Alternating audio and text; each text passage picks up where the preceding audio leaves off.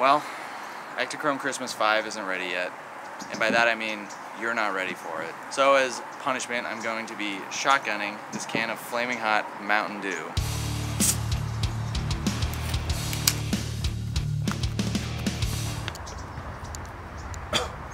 Oh, that does not feel good.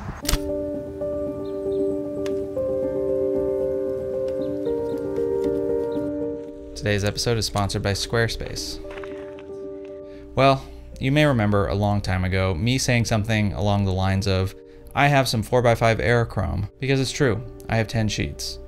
Just needed to flex that a little, it's been a long week. Some of us also have a 25 rack of Cinestill 400D in 4x5 coming to us very soon as well. But what's the point of having some dank ass rare 4x5 film if you don't have a 4x5 camera? Yeah, that's what I was thinking. Glad we're on the same page. I should just get a 4x5 camera. I certainly don't want to use a smaller 4x5 reducing back on the big ass 8x10. It just seems counterintuitive to me. It's like being a vegan who eats dolphin meat. Well, guess what, motherfuckers? I did a lot of research and wound up purchasing a Beseler C-6, an old military 4x5, which now means I own both an 8x10 and a 4x5. So I guess now it's public knowledge. I'm officially a sheet film whore. Why the Beseler C-6? I basically wanted something hand-holdable, something that could be shot on the move.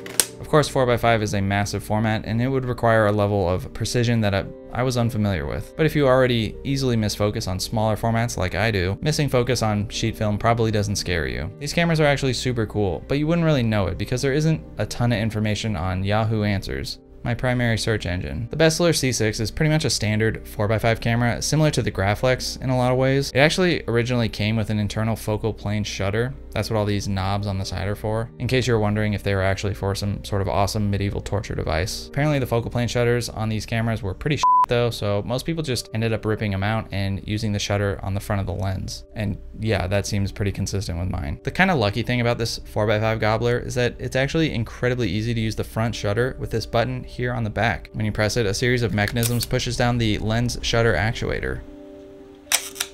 So you don't technically need a shutter release cable anymore, which is good, because I always forget mine. Up top, the rangefinder was actually designed to use multiple focal lengths without the need to switch cams.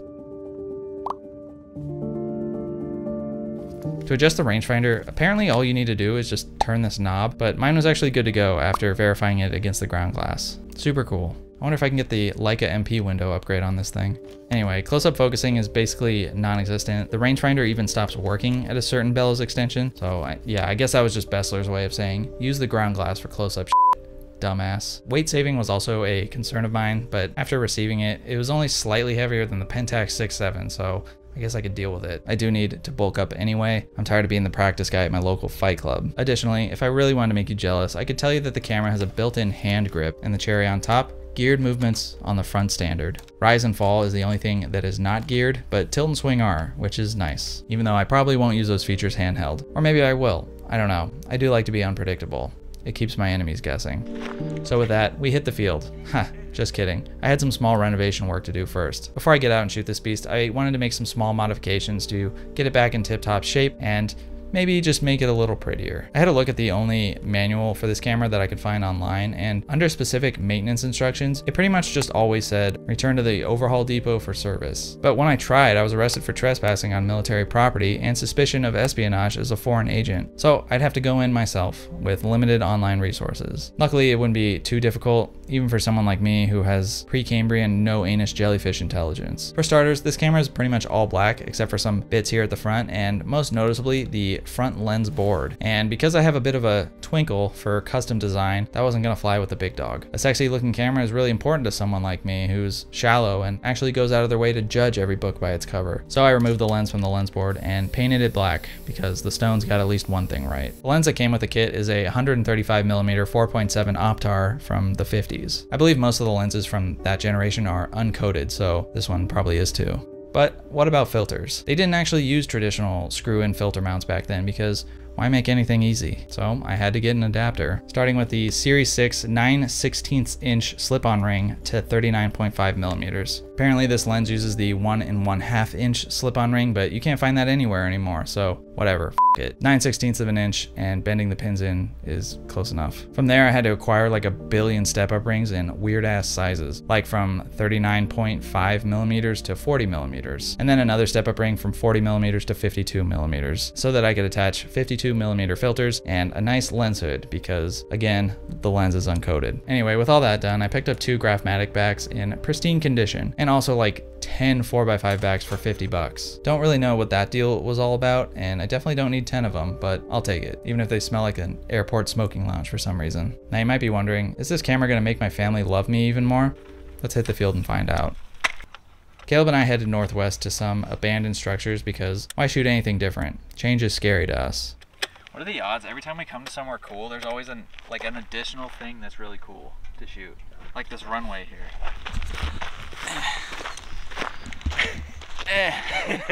How much farther? First up, we came across this old hangar thing that was making way too many creaking noises in the wind for comfort. But if we didn't die from it collapsing, then we'd probably die from someone wildly flying their drone around inside it. Oh. It was pretty easy to find the first composition, a cool rock formation in the distance that would be nicely framed by the hangar supports. All I brought with me was some HP5, as I didn't want to shoot the top shelf stuff just yet. In fact, I didn't even really know if this camera would return images that weren't f***ed up. I actually did technically shoot this camera once before on a small hike, but of the 2 images I shot, one of them was completely unusable and was blown out by crazy light leaks. The other one still had light leaks, but it was, you could at least tell what I was trying to do with it. However, since then I had felt like I had found the source of the light leaks and was confident that I would get something good. Because after all, what good 4x5 journey does not start with light leaks? With a yellow filter and lens hood attached, I was ready to fire away. I guess I should put film in it. Oh yeah, probably. 1, 2. Hopefully I didn't screw it up. Turns out I did screw it up. Later on, I must have somehow double exposed this image. I'm not too sure how that happened. My dark slide flip system has never failed me. Made it in. Our next location was this building that had seen lots of artists and philosophers come through. I guess it used to be an old penitentiary or some sort of insane asylum, according to internet lore. Whatever, I had found my next shot, a hallway with some nice light hitting a blown out window overhead. The 135mm Optar is equivalent to a 35mm lens on full frame, so it'd be just wide enough to capture everything I needed if I put the camera down low.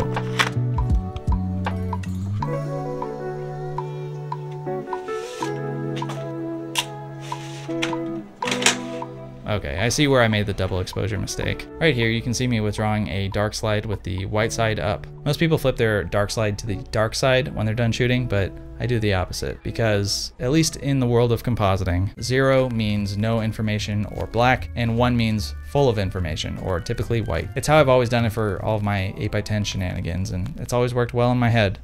Up until now, I guess.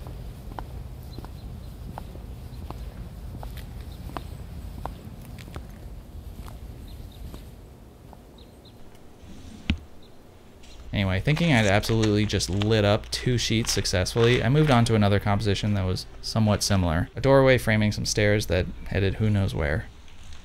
I know I talked a lot about shooting this camera handheld, but for this go around, I'd be shooting strictly on a tripod. My thought process here is just taking time to get to know the camera before you jump into the advanced stuff.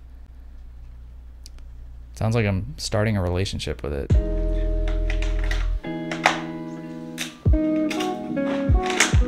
Anyway, this shot is good. For starters, it's not double exposed, but I think what I really like about it is the sheer volume of information captured by the format. That and the depth of field. These trees back here are slightly out of focus, and that's kind of cool.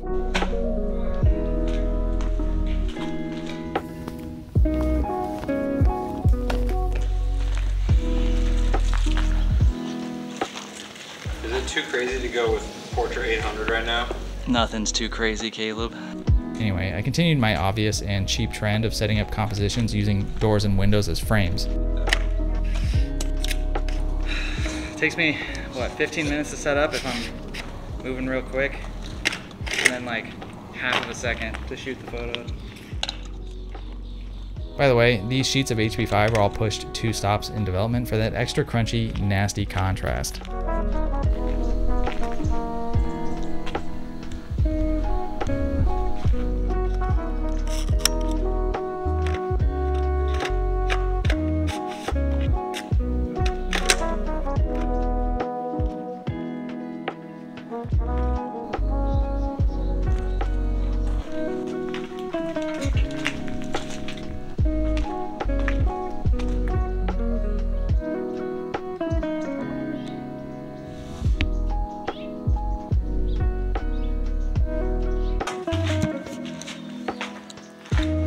I got 1 shot left. Where's it gonna be? Hey.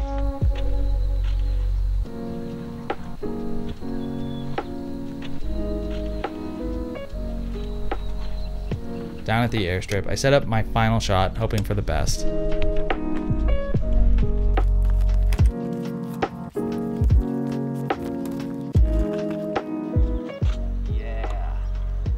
Yeah, this is what it's all about, Caleb. Go. This is probably my favorite shot of the day, though it's really more technically good than artistically, I think. I like how the mountain is framed nicely here, though I do wish I changed some things around. The leading lines don't really take you anywhere interesting, and I wish I kind of bumped the exposure a little more down to get the foreground to be more silhouetted against the mountainous backdrop. Oh well. Never being happy with your work is part of being a 4x5 photographer, I guess. But if you do want to find happiness in the form of an awesome website, then look no further than today's sponsor, Squarespace. If you're in need of a professionally designed website at a moment's notice, then look no further. Squarespace is an all-in-one website building platform that allows you to create a fully customizable website with ease. That's because the modules used by Squarespace are incredibly straightforward and intuitive to use. I've been using Squarespace to host my own photography website and portfolio for the past couple of years, and I could not be happier about how easy it is to rearrange my work or simply add new work into the mix. Plus, if designing a website isn't your thing, there are hundreds of pre-designed templates crafted by professionals for you to pick from. And if you hit a snag, Squarespace's award-winning 24/7 customer service is there to lend a helping hand. So what are you waiting for? If you're ready to build a website, you can start a free trial today at squarespace.com/grainydays. And if you use the code grainydays at checkout, you can get 10% off your first purchase. Anyway, we wrapped things up there and headed out. The entire ride home between me and Caleb was super awkward and quiet because I was silently contemplating my decision to enter the 4x5 arena. I think overall, I'm happy that I did. You can't really bring 8x10 everywhere you go, and 4x5 just seems to fit into my run and gun style of shooting a bit better, especially if the setup would allow me to hand hold a shot if necessary. So catch me on the streets doing some sick street photography with this thing in the future, or I don't know, at least in the background of a Christopher Nolan movie or something. I'm excited to knock out this Kodak Aerochrome when the time comes. Still don't know where or when I'm gonna shoot it, but you better believe I'm sleeping with that box under my pillow in anticipation. Admittedly, there are more film stocks available to 4x5 than there is 8x10, and that was a deciding factor as well. Like T-Max 400. What the f, Kodak? Bring that shit back to 8x10. But not before you bring back Aerochrome. I love the Optar lens on this camera too. It has a nice, unique character to it while still maintaining sharpness throughout. I'm betting shooting wide open will give me some interesting results, but I haven't tried that yet. Anyway, that's all I got. Don't worry, I haven't forgotten about the 8x10. Bigger is always better. Well, not for my back, but you know what I mean.